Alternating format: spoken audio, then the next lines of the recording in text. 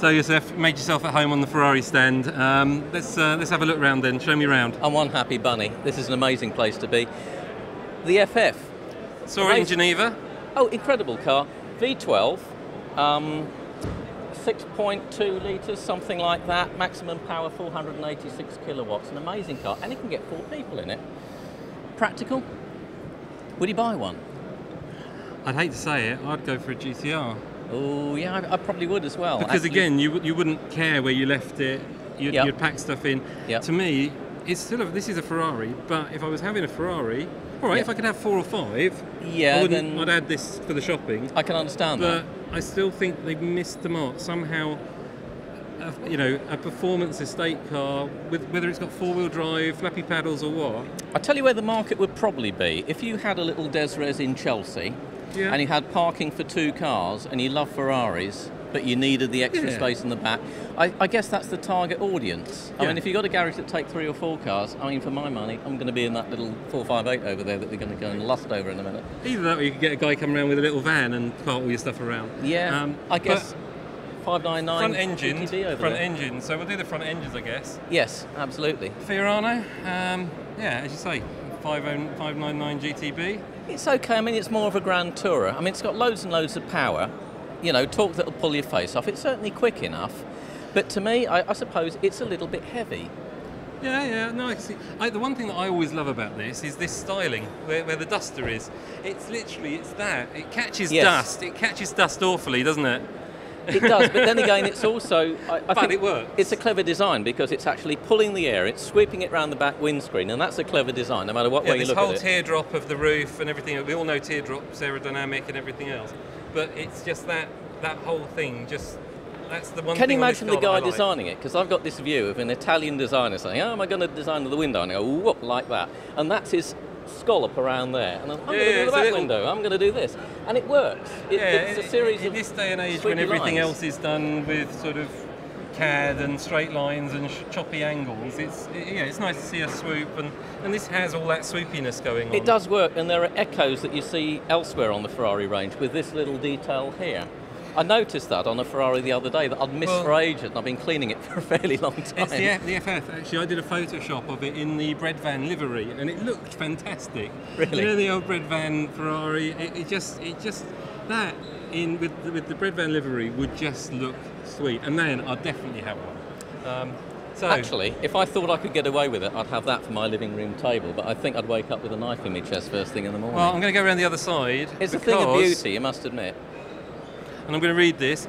International Engine of the Year Awards 2011. Best Performance Engine 2011, the Ferrari 458 Italia V8. I'm going to ask a controversial question, because a friend of mine's got a couple of Scuds, and I love the Scuderia, and the one criticism I've got about it is the fact that they've done the intakes in black carbon fibre, and I think that Ferrari intakes should be red. It's in the DNA. Testarossa, red head. Exactly, exactly. So I think... I'm with you on that one, actually. You know, I know everyone likes dressing up carbon and stuff like this, but but red's a good colour. Yeah, I mean, it's interesting. I'm just going to jump on top of this cameraman now and get to where you've been playing. So you've been all over this like a rash. I love it. It is a rash. It's grown on me. I want to take it home. I want to fold it up and put it in my pocket.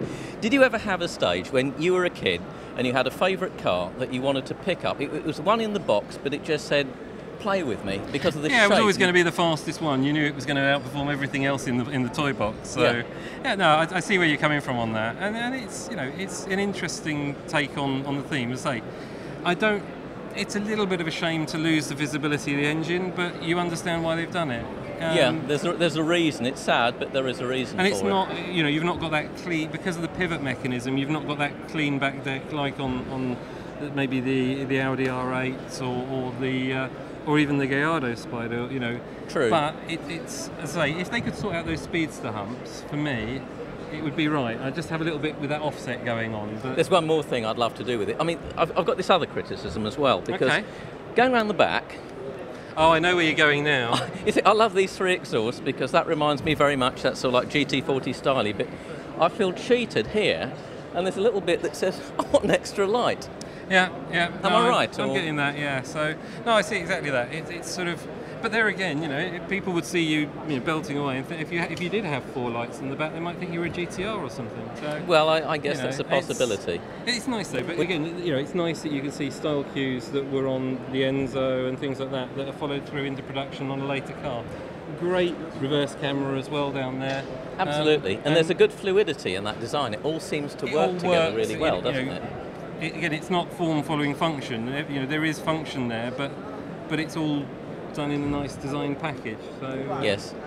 On the whole, would you buy one? I know you're a Lamborghini fan, but would you buy one? I've got to wait for the small Lamborghini, I tell you. But such is life. Not quite yet. There's one thing I'd love to do to that, being a hooligan. I mean, we were lucky enough to go and talk to Anthony Cheshire at FF Corsa earlier on in the year, and he let us play with the GT3 version of the 458. It's got the big arches and everything. I would love to see one of those with a GT3 kit on. I just think it would look drop dead awesome. So again, like the Challenge Stradale, Super Trofeo absolutely. Stradale that we saw earlier, or maybe the Spider Performante, but in a 458 version. Yeah. Coupe? I like the coupe with the black roof. You see, I think it works well because, it's echoing the simplicity of that design. I think it works extremely well. Is this an expensive option, this colour? I believe it is, isn't it? It is. You pay an awful lot of money for that because a friend of mine who regularly buys Ferraris every year I've tried to talk him into a yellow car for the last 4 or 5 years and he won't have it, you see. This is the other argument because he said Ferrari should be red. I argue that they can be yellow because yellow's the Medina hometown colour. You get it on the badge. You've got the badge, you've got the calipers, etc., etc. So it actually can work together. I like that yellow. I think that's a killer car. I really do. It's beautiful. See, again, I still think this looks fresh. The Cali, yes, California's a good car. I know, people are now sort of saying, it's getting longer in this tooth and everything else, but it's a great Grand Tourer in terms of, you can actually, go away for the weekend, not worry, south of France, whatever. Makes the right noise too. Yeah. There's no mistaking when you look at it, it's a Ferrari, and I think even if you look at the interior, there's people a nice... questioned it, didn't they? They questioned it, but I like They the were saying, detail. it's not a performance car, etc. But if you've driven it, it is. Yes, I'm fairly small, and I've seen the ideal car for me over there that I just want to visit briefly before we wind up. That, I think, would be...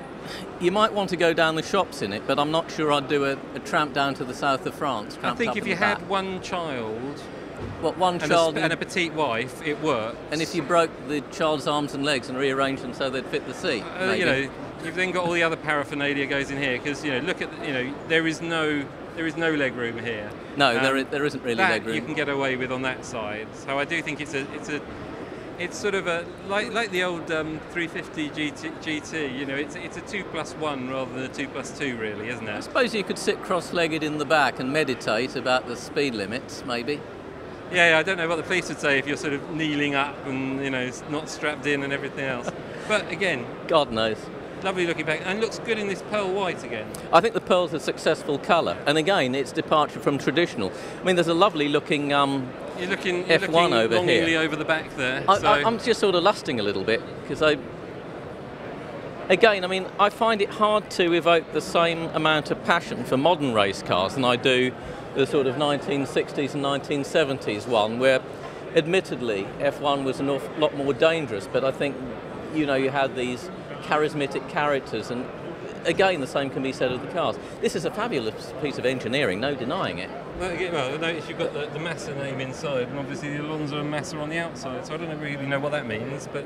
Well, I don't know, but you've obviously got the Scuderia bit on the side, which is very useful from Ferrari's marketing purposes. I think it means team, doesn't it?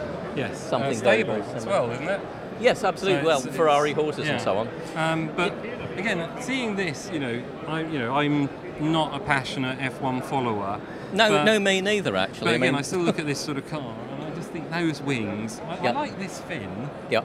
Don't get me wrong, but that wing is just far too narrow. I know it's all about cutting the amount of downforce and making the cars safer by slowing them down, but I still am F1 cars need big wide back Have you ever fins. seen Gordon McLaren's original race car at the factory down in Brooklands? Yeah, which aero car, Yeah, basically. they've got the two wings, the one on the front, the one on the back, and I think they that's forced them taking to it to take the the front extreme, one yeah. off in case it chopped someone's head off. It was extremely dangerous. But again, and all of this detailing, which even that is an aerodynamic help just to support the mirror. It's interesting to know how they arrive at the design. What actually instigates putting that bit there?